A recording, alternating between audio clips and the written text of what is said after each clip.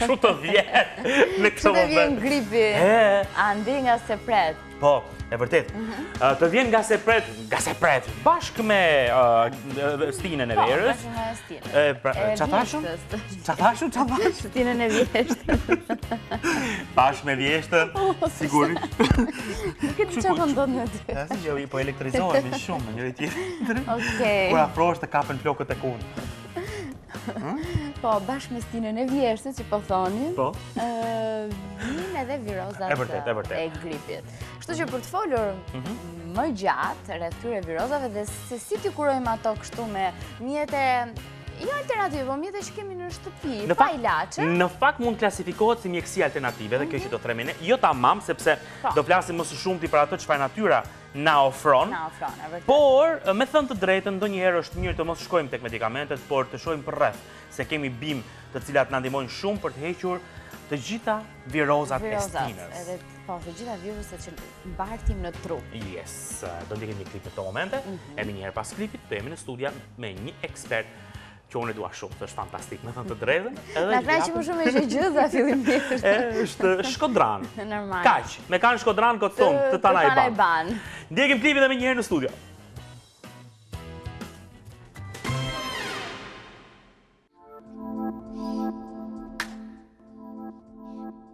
Me afrimin e stinës së vjeshtës rritet edhe mundësia që njerëzit të preken nga virusi i gripit, një virus sezonal që sjell gjendjen akute infektive të sistemit respirator. Mjekësia globale ka synuar të gjejë kurat e duhura për të luftuar sëmundjen me anë të medikamenteve të ndryshme apo vaksinës së gripit, por edhe pse mund të lehtësojnë shenjat, ato nuk e parandalojnë atë. Shumica prej tyre kanë efekte anësore dhe mund të shkaktojnë probleme serioze edhe në organet e brendshme, si për shembull në molçi. Për këtë arsye, praktikuesit e mjekësisë natyrale insistojnë në kura bimore, të cilat jo vetëm forcojnë imunitetin për të parandaluar gripin, por edhe nuk kanë efekte anësore. Por cilat janë disa nga kurat bimore që mund të luftojnë gripin? Çajrat janë ndër burimet më të pasura të flavonoideve antioksidues që forcojnë sistemin imunitar. Disa përbërës në çaj ndihmojnë sistemin imunitar për të kapërcyer pushtimin e baktereve apo viruseve, ndërta mund të përmendim çajin jeshil, çajin e malit, të kamomilit, të rënjës së jamballit, shtogut, blirit apo çajin e mentes. Boronica ka nivele të larta antioksidues që luftojnë sëmundjen. Ajo ndihmon në uljen e simptomave që lidhen me alergji apo virusin e gripit. Edhe hudhra rekomandohet si një ndër përbërësit që nëse shtohet në ushqimet tuaja, forcon sistemin imunitar duke mbajtur larg gripin. Nëse vini re simptoma të gripit, mjekësia natyrale rekomandon edhe aromoterapin me vajra esencial apo terapin me lëngje.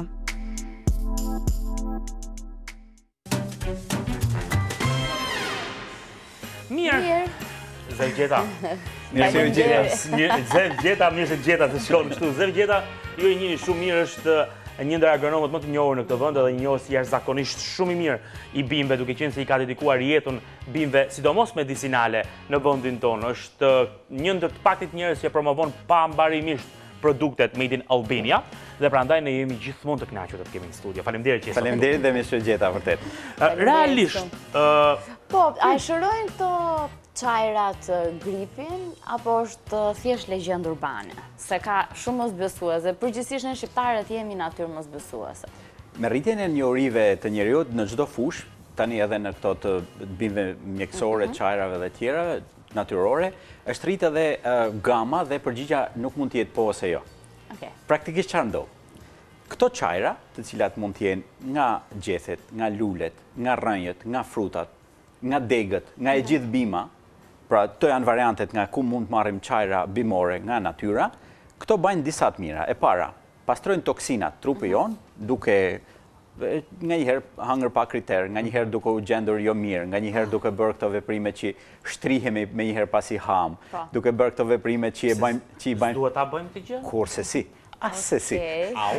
Pas kemi jetuar me një gënjeshtër.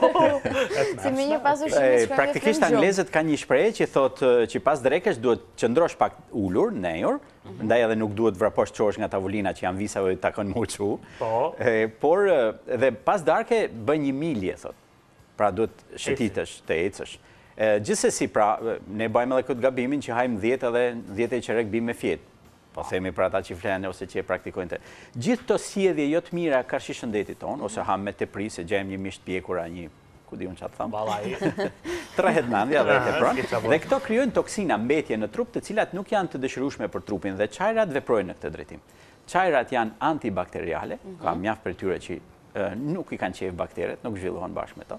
Ka të tjera që përmirësojnë mikroflorën e organizmit tonë, nuk është ndaj çudi, mjekët më kanë thënë se unë nuk jam aq i mendshëm.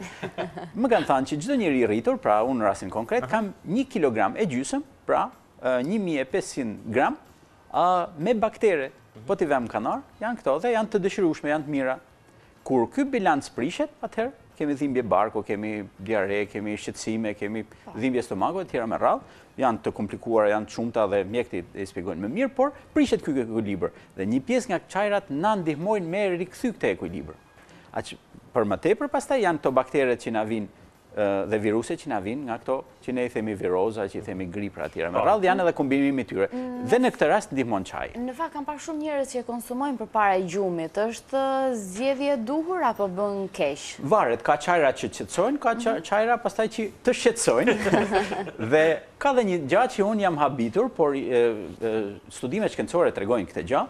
Ne të gjithë Ballkani, po themi, po ne shqiptarët mos bëjmë përgjithësime se na i vjen keq komshive. Ne teprojmë me kafen në periudha të ndryshme të jetës sonë dhe është e keqe. Të rrit tensionin, të lënë pa hëngër, e tjera me radhë. Në fakt, teprimi me çaj është më i keq se teprimi me kafe. Ta zam. Është çudi, por mu më ka zënë flagrant si banakire, e cila më tha është kafja e 14 sot. Ishte ora dikon 6 mas dite, 6:30. Ti kishe pirë 14? Po. Dhe unë utromaksa. Që ditën e nesme, unë e kam zbrit në 7. Sot pi 1, maksimumi 2 kafe, dhe normalisht edhe mjekët thonë, jo ma shumë se 2 kafe. Por në qoftë se këto 14 do ishin çajra, gjendja do ishte më e keqe. Çfarë do lloj çaje që pish? Po. Abuzimi me çaj është më i keq. Ama ka edhe çajra të tillë, pra ne tham Virozat dhe ju e fokusuat emisionin te kjo, por çajrat ndihmojnë shumë edhe në tensionin e lartë. Zakonisht njerëzit kanë tull të lartë, por më i shfaqur është tensioni i lartë, i shoqëruar zakonisht, i bashkëshoqëruar me diabetin. Ka edhe çajra të cilat ndihmojnë, nuk ka çaj që të zhduk një gjë. Do të thënë, të zhduk bakterin, të zhduk virusin, të zhduk të dhimbje, nuk ka çaj të tillë në botë. Edhe përzierjet e tyre nuk e bajnë, dhe përzierjet janë mjaft interesante në fakt, por ato ndihmojnë mjaft, në qoftë se merren në kohë, të ndihmojnë mos zan gripi. Në qoftë se të ka zan gripi, ta lehtësojnë dhimbjen, të paksojnë të shtima, të ulin temperaturën e tjera me radhë. Shiko, se do vija t'ju afër teje njerë. Se i kemi dhënë një drejtim bisedës, prandaj se ne kemi shumë të shitet, kemi her pas here në studio dhe gjithmonë flasim edhe mësojmë gjëra fantastike nga ti, por ndalemi pak të këto çajra se ti ke ardhur i përgatitur me sport, me çajra. Çajrat e cilat realisht na ndihmojnë në pjesën e virozave, të stinës. Tani, nga do ja nisim? Nisim nga më i zakonshmi, nga më i njohuri, nga çaji i malit. Nga çaji i malit. Mirë po, edhe këtu jemi me 2 kokë si shqiponja. Kemi çajin e malit të veriut. Jo, ky është çaji i malit të veriut dhe në fakt është rigoni i kuq. Të jugut. Shikon. Kush është i jugut tani? Ky është çaji i malit i jugut dhe quhet te pelenës i përmetit, i Ky është tropojës. Po, tropojës si macive shkodrës. Pra, ky është sideridis, emri shkencor, si më thënë, ky është organo ose rigoni. Tani çfarë ndodh? Edhe në Itali ose në vende fqinje që kanë të kultivuar më tepër këtë gjë, më shumë njohin çajin sideridis. Dhe rigonin e njohin si erës në kuzhinë, nuk e njohin si çaj. Habia tyre është kur vinë në Shqipëri dhe pinë këtë çaj, është shumë interesant. Ju pëlqen shumë dhe thotë si nuk na ka shku mendja me e përdor këtë. Ama unë kam nevojë që të them një gjë, për shembull, shumë e lidhur me këtë është edhe lulja e blinit. Por këto janë 3 shumë të zakonshme, po, bliri. Është edhe këngë, lulja e blinit, Është vërtet, ne kemi bli, kanë mbjell nëpër rrugët e Tiranës. Po, në disa vende nordike, për shembull, në disa zona të Kanadas është ndaluar sepse lulja i krijon ca alergji. Por fat mirë, neve nuk e kemi këtë. Ne jemi imun nga kjo. Por dhe s'mendojmë asgjë, por këto 3 janë çajra shumë të zakonshme, shumë të përdorura për neve. Çajra është fatkeqësia, janë 2. E para, që ne këtë e ziejmë bashkë me ujin, pra marrim i brikun, marrim gjezven dhe e ziejmë. Të gjitha llojet e çajrave që janë me gjethe, me lule ose me trupin e saj, nuk duhet nxihen. Po si? Zihet uji, largohet uji, evaluar ashtu. Aty hidhet, lihet 7 deri në 10 minuta. Sepse zjerja, pra është 100 gradë dhe vjen e zbret deri në 20 gradë që e pim neve, 25 gradë, nga i herë na djegë edhe qelca, se lutemi. Dhe duhet të vi në këtë formë që ti marrësh vlerat. Në qoftë se ti e zien, ti ja avullon vlerat, ose i ngurëtëson dhe bjen në fund, dhe pi një ujë me ngjyrë. Ndërkohë që rrënjët, frutat duhet të zihen. Rrënjët dhe frutat? Po, tani marrim boronicën për shembull. Shumë e zakonshme, shumë e kërkuar, kështu trendi sot. E kemi ne këtu? Shumë edhe shumë e shëndetshme. Nuk bëjmë, kemi një miks. Kjo miksja ka boronicë, ka rigonin, ka kamomil, ka dhe lule bliri. Është një miks e organizuar nga një program zviceran i vepruar në Puk, dhe Agropuk ai prodhon këto. Pra këto mikset janë shumë të mira, por çfarë ndodh tani? Gjëja e dytë e keqe, pra që është fenomen që na shfaqet neve për ditë, është që neve shkojmë në fshat dhe gjejmë çaj të paketuar në Maqedoni, në Turqi, në Gjermani, ku doni ju vetë. Është marrë, është turp, është nuk ke çaj kallëzon njeriu. Është mjafton të vjelesh këtë lule bliri, ta vesh një brik aty të ziej uji, ja hell 2-3 nga këto fletët e lule blirit, e lën, dhe më e mira është mos ta pim me sheqer. Mos ta pim me sheqer. Sepse ne pim sherbet, nuk kuptojmë, atë kallan çaj lule bliri, a çaj boronice, a çaj mali, a diçka tjetër. Duhet ta shijojmë çajin, të mësohemi ta shijojmë, pa sheqer. Maksimumi që mund bëjmë, e hedhim një maj luge mjalt. Mjalt, aq. Kjo çaj është?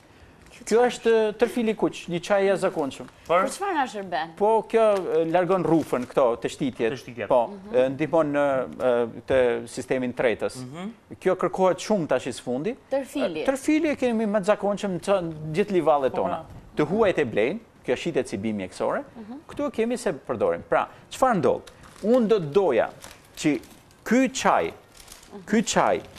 çaj, të cilët ndodhen në çdo vend në jug, të jetë në çdo lokal fshati. Pra Shqipëria është e pasur me bimësi. Shumë e pasur. Të gjithë i njohin. Kush i mlel lulet e blinit, po jo se klienti jem është mësuar atë bustinën. Është gjëna. Se çfarë ndodh në bustinë? Ne shkojmë në një lokal dhe kërkojmë çaj boronice, si thash është bërë shumë seksi si fjala dhe e tërhequr. Mirë, po çfarë ndodh? Çfarë ndodh? Ti aty brenda në bustinë ke gjethe dhe degza të boronicës, të cilat kanë vlerë. Po ku krahasohet degza me frutin? Sepse bima koncentron të gjithë energjinë e saj në një frut si dën me formu pasardhësin e vet. Pra siç ndemi ne, jam për veti kam marru, po për fëmijën e kam. Edhe bima atë logjik ka. Se është logjik jashtë qenies son. Ashtu ka kafsha, ashtu ka bima, ashtu kemi neve. Dhe thot, për pasardhësin dhe gjithë energjinë e koncentron tre fruti, dhe ajo është e jashtëzakonshme, e shkëlqyer.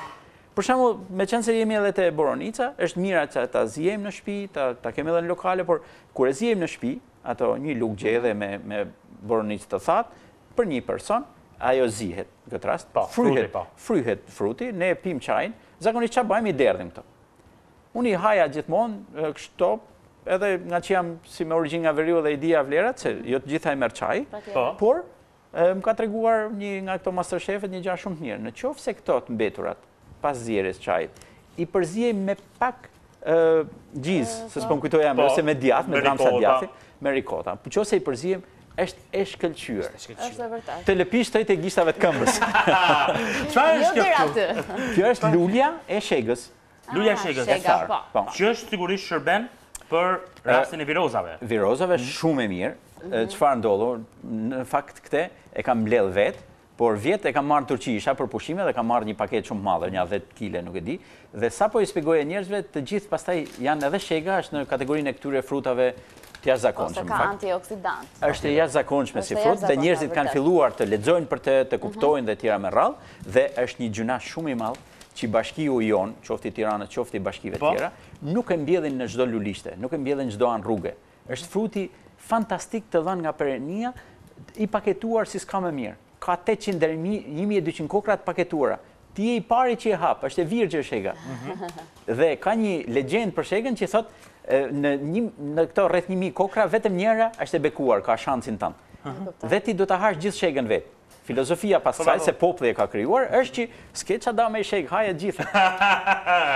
Pra, është shumë e mirë. Kjo është fieri i gurit. Kjo ngjan si barishte. Barishte është fieri i gurit, nëse shkoni diku në Malsi, e gjeni mbi gur. Po, del sa kështu. Po, dhe ky është shumë i mirë. Që në kohët e lirëve është përdorur. Fieri i gurit. Fieri i gurit është antitumoral fillimisht, pastron to rrugët urinare, gurt në veshka dhe rërën, se gurit s'ka që bën gurit i fort, por ndihmon shumë në këtë drejtim. Ama çfarë ndodh? Ne kemi për fat keq një trashëgimi jo të duhur në lidhje me bimët, me mjekësinë alternative dhe me gjitha këto. Kemi patur në Shqipëri tradit, aq shumë sa që ne kemi një bimë sot që quhet Gentiana lutea, ose ndryshe njihet sanza, ose ndryshe bari i zemrës. Kjo është një bimë që rritet mbi 1600 metrë me nivelin e detit, është një bimë barishtore, rrëshkan 2 metër, 2 metër e gjysmë, me lule të verë shumë bukur, por gjithë mbi toka nuk na duhet, nuk ka përdorim. Rrënja saj është e jashtëzakonshme. Është rrënja, po. Rrënja shërben si për rufa, si për kështu, por edhe për zemrën. Dhe madje, ato që kanë provuar, tani e bajnë edhe çaj, dhe shumë e rëndë, dhe bajnë edhe kështu e përzien me raki. E lanë aty 3 muaj, një porcion caktuar të rrëjve dhe del një latë shumë e mirë që të marrë një shot që i thojnë të Amerikanë, 20-30 gram, jo shumë, mililitra, se në këtë, e hedh me një shot dhe ajo, kur e fut në gojë, është tamam të sjellë në mendje dhimbjen e zemrës, të në ngjuh, për ata që e kanë provuar. Ama, ndihmon shumë në largimin e yndyrnave në trup, dhe rregullon arritmin, këtë që i themi po më rroj zemra si shpejt. Ja, tani që shikojmë që keni këto çajrat në duar, cili do të ishte kombinimi perfekt për shembull mes për mua për kohën është më i miri ky, është i provuar, ka çajin e malit ose rigoni që e quajmë neve, ka pak boronicë, ka lule shtogu ose bliri dhe kamomil. Porcionet nuk kanë edhe shumë rëndësi, kjo është levandula. Po dhe levandula bën mirë për virozat. Është shumë e mirë. Por, kjo bën edhe një të mirë tjetër. Kjo mentja, gjethja dafinës, edhe disa tjera, janë për avull. Do me thënë... Inhalim. Do me thënë, po surprizohet nga përdorimi. Këto janë shumë të mira për t'i zjerë një tenxhere me ujë, ose dikun ku ta zjeni, ose merrni nga dushi ku doni ju, për të zjerë, dhe e vini pak nga këto gjethet, dhe vini një peshqir mi kokë dhe... Për të marrë avull. Merë një avull dhe... Pra kanë për inhalim, nuk janë për pirje. Po, edhe pirje, ja. Për shembull, se e filluam parë të këto shërimi, ose ndikimi në shërimin e disa smundjeve. Është një bimë që ne kemi kaq zakonshme sa kemi 6 milionë e gjysmë rraj, është bima udhirit. Gjethja saj përdoret si çaj dhe për çfarë përdoret? Për të ulur tensionin e lartë. Në qoftë se njerëzit pinë 2 filxhana çaj në ditë, një paradite, një mas dite, dhe duhet keni kujdes që si çajin, si kafen, si frutat, t'i hani gjithmonë e t'i pini gjysmore larg ushqimi. Do me thënë, mania shqiptarëve, hangra mirë me restorant, ama bani kafe se ma da shpirti. Po. Ose një çaj. Nuk duhet. Frutat, shpeshherë na vin gratis edhe na ka ana qylin edhe i bjem qylit. Nuk ban. Duhet gjysmore. Pse? Sepse duke hyrë në reakcion, ky ushqim që kemi ngrënë, çfarë do lloji qoftë, me frutin, me kafen, me çajin, disa nga ato hynë reakcione që janë çuditshëm, stomaku jonë është shumë i pakuptueshëm. Por ato, si thua, shkojnë dëm. I nxjerrim me jashtëqitje në vend që ti përdor trupi jonë. Ne kuptoj. Plus që na rëndën, ndjehemi të fryrë, po. Dhe ju mund ta provoni këtë. Pra duhet gjithmonë gjysore larg ushqimit. O para o prapa. Më thuaj një bimë, kjo është e fundit, që nuk duhet mungoj në asnjë mënyrë në shtëpinë tonë për paraprirë virozat, griprat, për të zhbllokuar hundat, ku diun gjëra të tilla. E ka emrin e vet, çaji i malit. Çaji i malit. Ai duhet të gjithmonë, por duhet kamomili, është edhe qetësues kamomili. Po, e vërtet. Duhet lulja e blinit se s'ban se kena boll, edhe gjuna me na mungu. Edhe e ruhet, edhe 2 vjet nuk i ka prish, nëse është e thatë mirë kena lënë me aty, edhe vitin e dytë e përdor. Por s'kena nevojë me risku për të. Ka sa dush dhe janë shumë të mira. Na ndihmojnë shumë në parandalim, na ndihmojnë shumë në lehtësim kur jemi me grip. Pastaj ka edhe një gjë që ka ardhur kjo tendenca që përpara kur ishte 37 2 vjeç, fëmia iku. Kur deri 38 e gjysmë nuk është për të vënë kujen. ai rritet gradualisht, nuk duhet me marrë antibiotikun me herë. Ja, antibiotiku është merr pastaj. Po. Shiko, krijon varësi.